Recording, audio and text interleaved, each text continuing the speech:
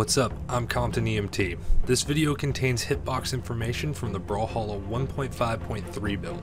I've taken a 60 FPS video and slowed it down for you so you can see the hitboxes as they come out.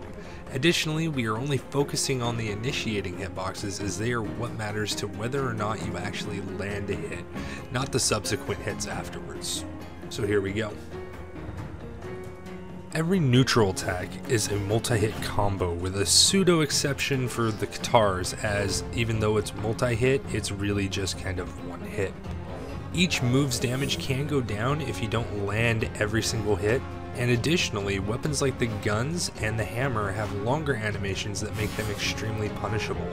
Because of this, they're actually awarded more damage than other neutral attacks.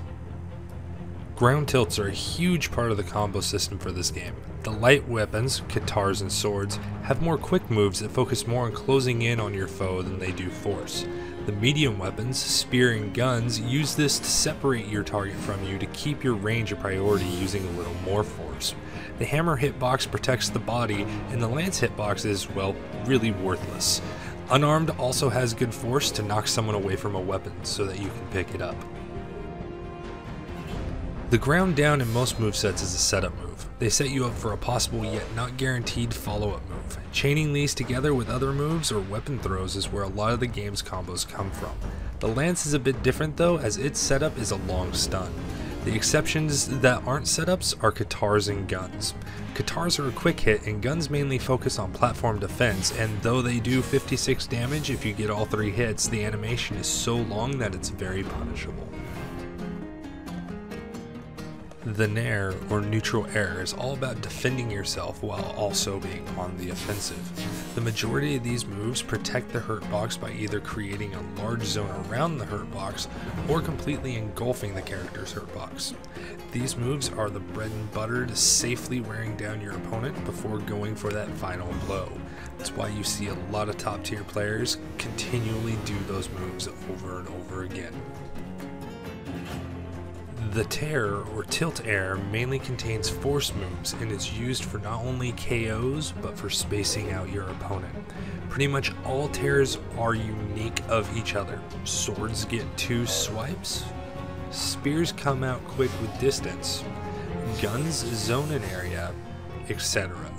Know these hitboxes well, as I guarantee you will be seeing lots of tears as you play.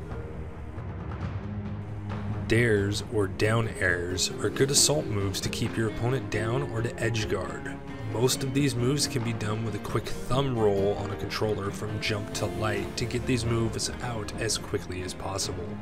Some provide a lot of force while others have a long animation combo. The hammer specifically has the scoop and poop grapple. You can do a lot of damage and produce some KOs by using these in edge guard situations against wall huggers. Heavy attacks, including tilt heavies, are the most powerful moves you can do in the game. However, they don't come without their price. They all are very easy to counter and punish. The best time to use these is when you bait out a dodge, or a player is going for an item or weapon, or even after somebody else does their own heavy attack.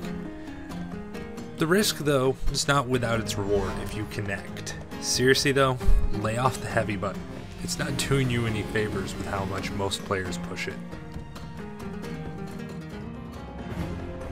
Down heavies also have a lot of force, but the ability to punish them is a large gap, starting with the katars being harder to counter, and ending with the sword's breakdance of death, which is extremely easy to counter. Another unique down heavy is the hammer's reach grapple that sends an opponent behind you. Once again, use these with caution, as it won't help you to spam them.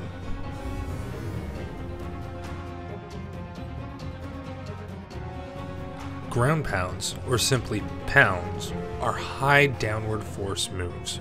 Be cautious though, as your hurt box is extremely close to the edge of the hitbox on all of these moves. It's not unlikely to see an upwards attack beat out a pound, so definitely use with caution. The spear actually has the only non-basic hitbox, as it has a wide and short hitbox that can clear edges pretty nicely. Lastly, we have what are termed recovery moves. There are many different types of recovery moves, but they all move your character a significant amount of distance to help you, well, recover. They are very powerful moves, but one interesting thing to note is that the gun's recover move is the only combo in the game that no matter if it connects at the start or not, it will actually complete all the way to its last move. It's very strong, but also very punishable. I hope you found this informative and are left with a feeling of wanting more. If you do want more, go ahead and comment in the section below to tell me what you want to see covered in this similar in-depth fashion. As always, subscribe and follow on the various social media outlets for all the latest on what I'm doing around the web. This has been Compton EMT, and I'd like to thank you for your time. Peace.